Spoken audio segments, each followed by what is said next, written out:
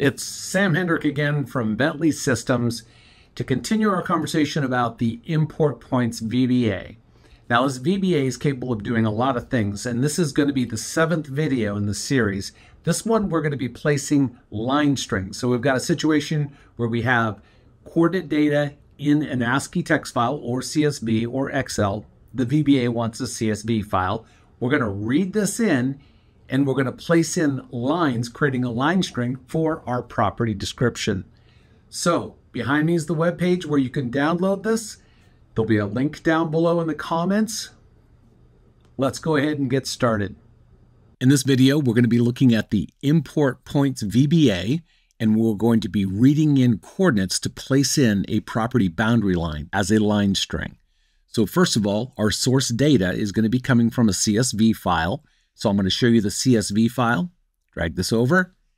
Here's my CSV file. I have an X coordinate and a Y coordinate. So this is going to place the first line. This is going to be a closed boundary. So I want to make sure that the first start point, the first X and Y location, is the same as the last one. I need to make sure that they're identical. I'm going to show you a nice little trick in Microsoft Excel. I'm going to select all the cells, and in the bottom right corner, I get the quick analysis. Control Q is the shortcut. If I click on this, under formatting, one of the options is show me duplicates. It highlights the cells that are duplicate. And in this case, I do want the first row and the last row to be identical because that closes up my line string. Now, if I want to see that the other ones are unique, I can hover over the next little item there, unique, and those cells I want to be unique. So that's a good thing to check. Nice little Excel trick there. So that's my source data. Move that to the side. Now to launch the VBA, I'm going to go up to my Utilities tab, which I have modified to pin my attributes to. Under Macros, there's my VBA Manager. I already have my VBA in the right folder. MicroStation's looking for it. So I'm going to go ahead and load it. I can close the VBA Projects dialog.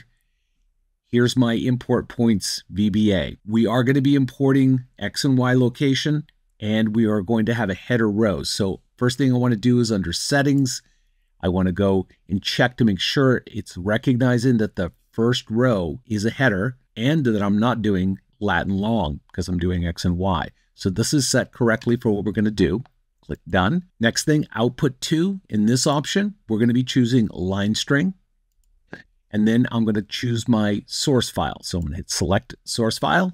I've already done this, so it's going to show up on my history here. Now, under the source fields, you can see here there's X and there's Y. Those were the header titles that I had. That makes mapping them very easy. Now, I can just drag and drop just like this if I want to, or down at the bottom, I have click here to automatically map fields. If I click that, it will automatically recognize that X goes to that X and that Y goes to that Y. Again, as long as these headers are titled appropriately, they could be X and Y, could be northing and easting. The program would recognize both of them. Now at this point, I've got my attributes set. There's my level, color, style, and weight for the property lines I'm going to place. All I need to do now is click in the bottom right corner, Place. And you can see on the right, there's my property boundary lines. It's that simple. Hope you enjoyed the video. Thanks for watching. If you found this video helpful, please give it a like and share it with others. If you want to see more like it, please consider subscribing to this and Bentley's other channels. Thank you, and see you next time.